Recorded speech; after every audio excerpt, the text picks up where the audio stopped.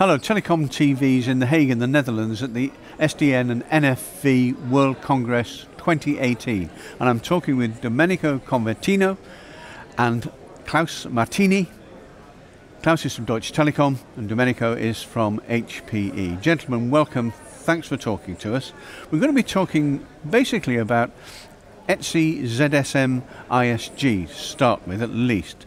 Klaus, you are the chair of the ETSI ZSM ISG, so it should be to you the first question goes, which is this. It's a year since this group was formed.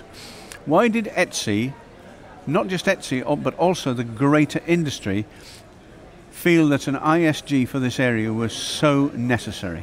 Well, I presented last year and the same event in 2017 the idea to form an ISG concerning network and service management about automation. That was more or less a discussion. And finally, we moved to ETSI because we got the impressions they give us the best ground to moving forward with the idea. And finally, we got the approval by the board of ETSI in December, started the initiative in January of this year. And I have to say we are really on track. We delivered an architecture which we can work with. For sure it is a draft version, but coming more or less to the details. And that's, the reason for that was mentioned last time as well, that without automation we are not able to manage our future networks. And that is common sense, I have to say, in the industry, between vendors and between operators. You said you're at the draft point. How has progress been over the 12 months? It's obviously been steady and positive. How do you see things moving forward?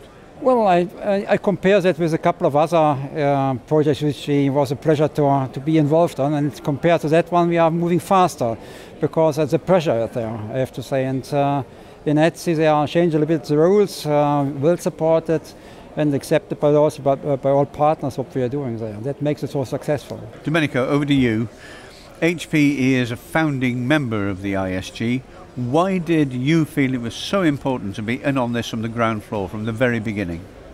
Because we share this view that without automation, without more automation, without reducing the TCO operating the network, the infrastructure, it's difficult to figure out a future for this industry. So there is a need there. We feel the same urgency as many of the service providers there. And this is probably even helping the acceleration of the work inside the ISG, because we share the common view that this is absolutely dramatically needed and is even urgent. Fine. And this is a question to both of you, so you can argue over it as much as you like, but it doesn't matter who it goes to. What are the key benefits for CSPs when it comes to zero-touch automation? Well, the final benefit will be if we're delivering what we are promising. That means if everything will be automated, and that is a benefit for the industry, not only for SSP, also for the vendors. I think to make it much simpler to deploy future technology. I think that is a huge benefit for that one.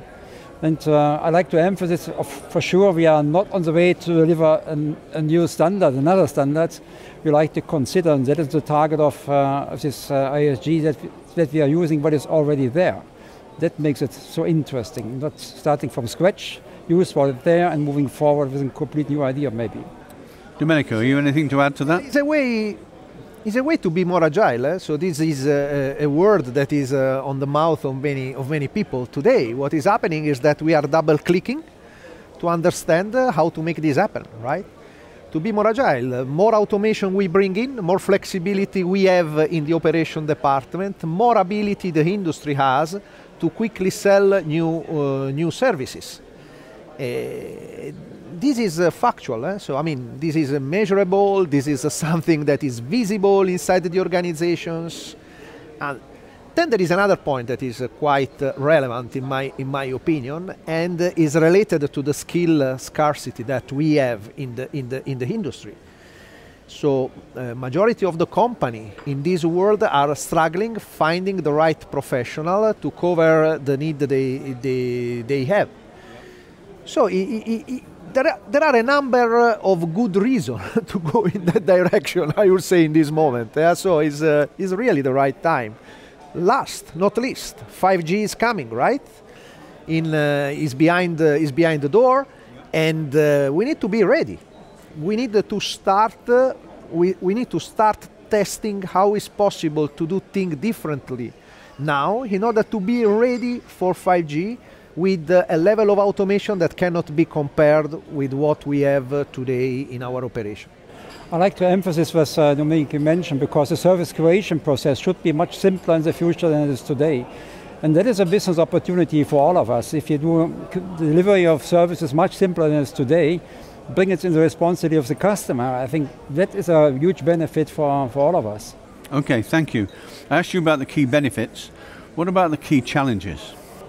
Well, the key challenge is to bring all the things together. It means all the SDOs and all these open source communities, because in the scope is also to talk with open source communities. And if you're talking to kids with different behaviors and different backgrounds, and they're growing up in different environments, for sure they speak a different language and a different expectations. That makes it so complicated. But finally, I have to say, my impression as a chair is that the people are willing to contribute and to talk to each other. To set it up, to get it started, was a bit hard, but now I think we are on track with our activity. Domenico. I think the challenge is that at the end of the day, automation is a journey, right? So it's a journey towards zero touch. The challenge is to continuously demonstrate improvement, right? It's not that you have just a milestone, just a deadline, just a finish line. No. It's a process, it's an endless process, it's a continuous improvement process. And it's touching many people, right? So it's even forcing people to change the way they are working, to change the way they are behaving, to change the way they are interacting. So there is this cultural aspect that is a relevant challenge for the success of this initiative. But I would say for the future of the industry, not just for the success of this. Okay, let's wrap this interview with a last question. How do vendors and CSPs need to work together to make sure automation is an integral component of network transformation? Well, it's simple to say, difficult to do it.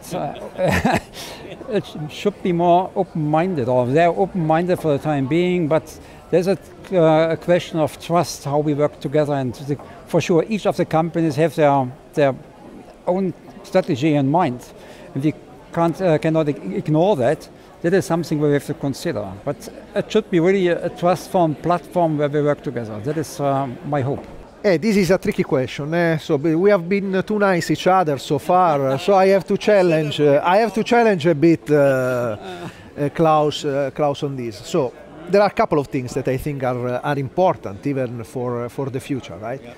So on one side, I would say that there is an aspect related to the financial sustainability for the industry during this transformation journey. That is relevant, right? So all the parties, including the vendors, have to plan, because as I said before, if it is a journey with multiple steps, then you need to plan properly to have financial affordability and phasing. On the other side, we expect our customers to change a lot their mentality, especially on the selection process, especially on procurement.